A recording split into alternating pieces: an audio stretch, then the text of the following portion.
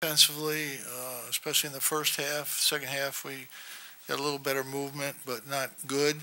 Uh, Defensively, we didn't do a good job inside, and we didn't rebound the basketball. 14, you get beat 14 rebounds. That's a lot of rebounds. We took care of the ball pretty good, 10 turnovers, but they made some long threes in the second half, and that was probably the difference in the game. But I just, we weren't in any way, shape, or form good on the offensive end. We did a little too much one-on-one stuff and didn't finish around the basket. But I think the one thing that came out of this, I thought Jalen played with a lot of poise, played a tremendous game, but the guys that we count on to score did not play well tonight. Mike? How disappointing is it to come in and have the other team play hard? Well, they play hard. They're probably going to play harder than everybody. We're not that kind of a team. We don't go after it. We don't have that. They have tougher guys, and we have to be tougher, but our centers just totally got pushed around tonight, and you can't do that. But our center is not physical, and they took advantage of that tonight. But I think we didn't play very smart on offense, and we scored 70-some points. We just got to be better on offense. Our movement wasn't good. We didn't get into things. We haven't been good offensively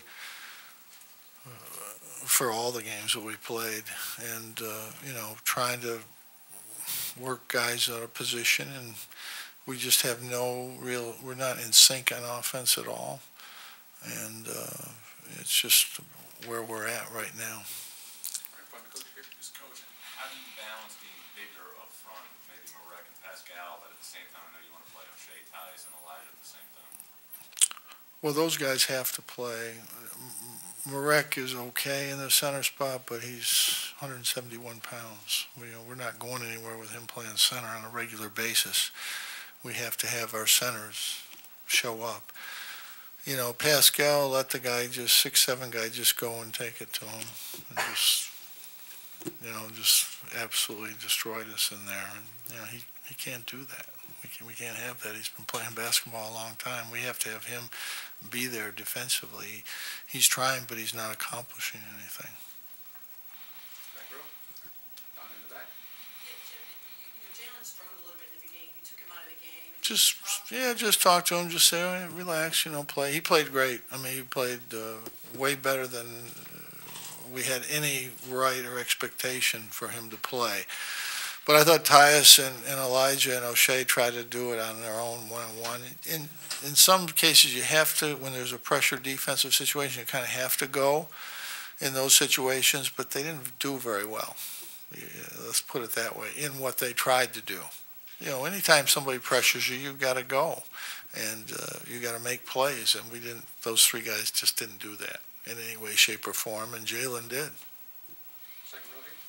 You'd expect it the other way around. I would have fully anticipated that he would struggle in this game and the other three guys would be fine. They weren't.